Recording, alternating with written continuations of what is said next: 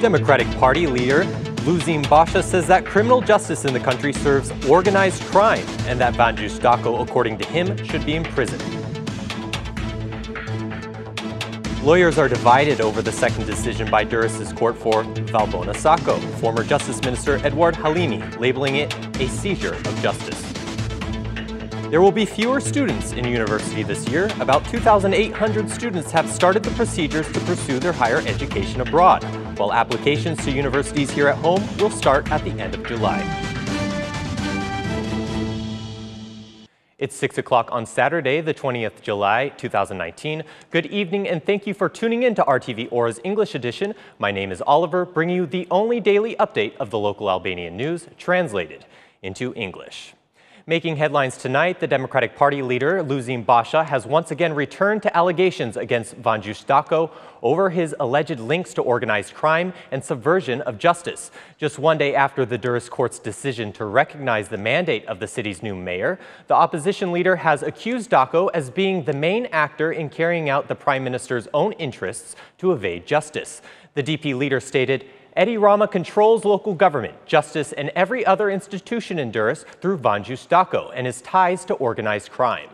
However, according to Basha, he does not believe in Albanian justice, as this so-called justice only works for the prime minister, a disaster for ordinary citizens. According to Basha, the only solution is the removal of Edi Rama from office, stating, "Justice throughout Albania is today in the hands of crime and the criminal Socialist Party organization. We have gone back to the dark times when justice was a criminal party.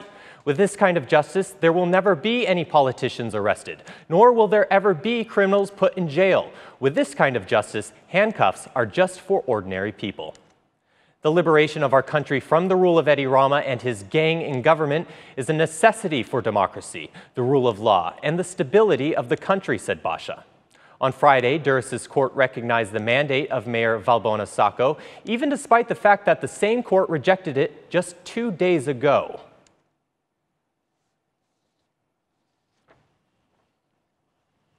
Next up tonight, more uncertainty in Durrës today. The decision by the Court of Durrës, which did not recognize Valbona Sako's mandate just 2 days ago, with the justification that the June 30th elections were illegal, now reviews the case again, as the Socialist Party decided not to send it to the appellate court, but again to the same court. These two decisions by the judiciary have confronted lawyers who, as happened before with the presidential decrees, have different interpretations for the law. Former Justice Minister Edward Halimi has called the actions by the Socialist Party leader Edi Rama absurd and a departure from justice. Halimi stated, quote, "This is the absurdity of administering justice today. The content for me is no more important than how our state of justice is currently being used. Each of the decisions is presumed to be lawful, although its effects may be interpreted according to the content.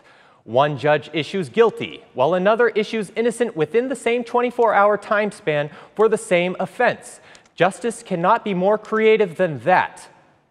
Meanwhile, Samir Vishai thinks differently. He considers the Socialist Party's request and the jurisdiction of the Durrës court to review this issue to be justified, stating, "The Socialist Party's request is legal, and while it is an electoral request, unlike the first request regarding Valbona Sako, it is the responsibility of the Court of Durrës to review it." The same request was made by the Socialist Party at the Court of Tirana for the mayor of Vora, Agim Kaimaku, because of the first decision, which was declared incompetent by the court in issuing the mandate.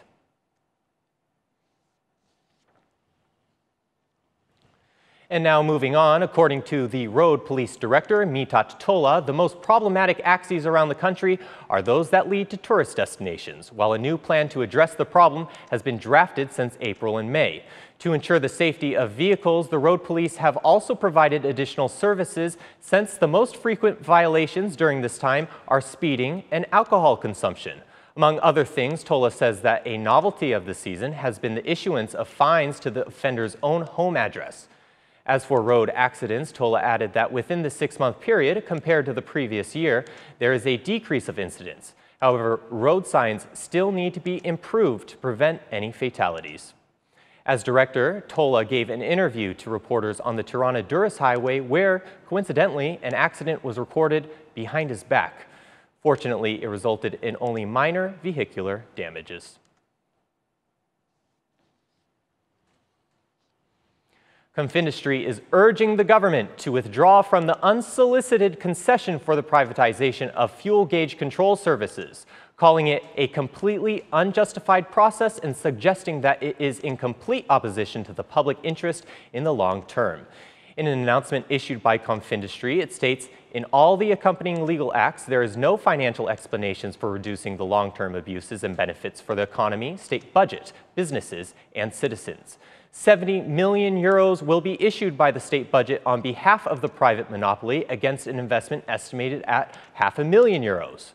In the meantime, Confindustry estimates that the loss of financial service revenues, state institutions not having any practical technological worker-based opportunities to control the contract enforcement by the private operator, stating the private monopoly concessionaire would be able to operate without fear of inspections or verifications by state agencies, while certain operators could together abuse the number of sales to the detriment of consumers, thus leaving them completely unprotected.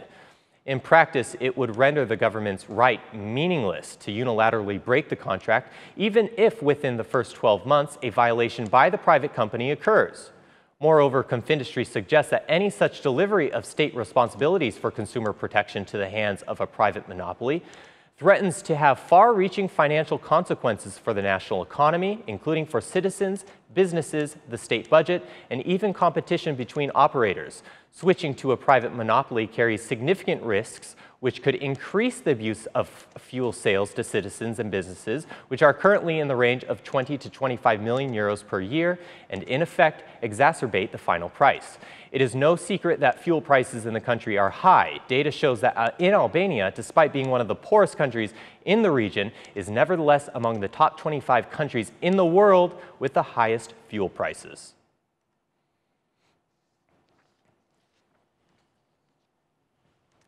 Okay, it's that time of year again. Thousands of vacationers head to coastal beaches along the country to have a little fun in the sun. But city officials in Shingini are concerned. Apparently, there are no public spaces for vacationers on city's beaches. The issue was raised during a meeting organized by the prefect along with locals in addressing the progress of the tourist season. Meanwhile, the minister of Shingini, Jokdeda, said that in the city there are 3 public beaches and standard areas for tourists. The decision by the Council of Ministers determined that 20% of the beaches should be public, while 80% should be given up for private utilization.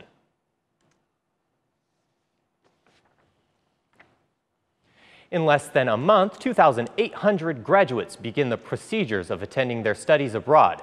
Europe still remains the most coveted place for the youth in terms of its opportunities and living conditions. Compared to just a year ago, the number of graduates leaving the country is similar. But there are also many people who, after finishing their studies, have returned to Albania once again. About 1,000 young people have returned from 2017. For those who still see their future in Albania, applications for university will start at the end of July.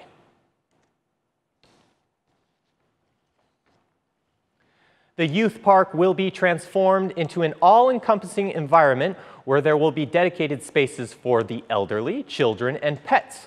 The mayor of Tirana, Ariel Veliaj, inspected the start of construction, which will bring about not only an aesthetic improvement, but is also expected to increase the number of visitors tenfold. The mayor stated, "We will have a focus on children, which are the passion of the municipality." More good news is the creation of dedicated spaces in the park for those wishing to play with their 4-legged friends, and at the same time providing security for all those who visit the park. The project also includes a fenced area. Tirana is today a city with a community of animals that need to be respected. They too should have their space, said Veliaj. The Tirana municipality's investment at the youth park foresees the creation of several mini churches, children's squares, mazes, playgrounds, games for the elderly, chess, dominoes, and much more. The construction of a water basin is also being carried out, culminating in the Monument of Independence and ending at the end of the park, while the alleys will be paved with decorative stones. It is revealed that even LED lighting and the network of reserve lines for internet, irrigation, a drainage system, and a bicycle parking will be included in the project.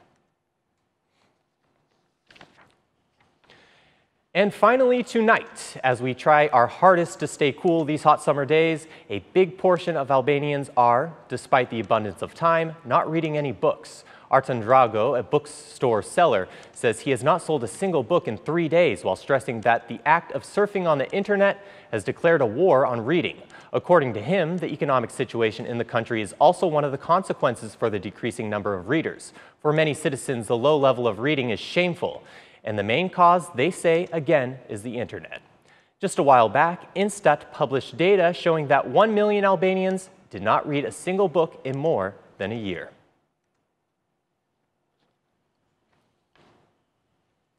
And that's the news across the country today. Thank you for watching our English edition this evening, and be sure to join us again every Monday to Saturday at 6 p.m. for the latest news from Albania. Once again, on behalf of RTV Ora, thank you and have a good night.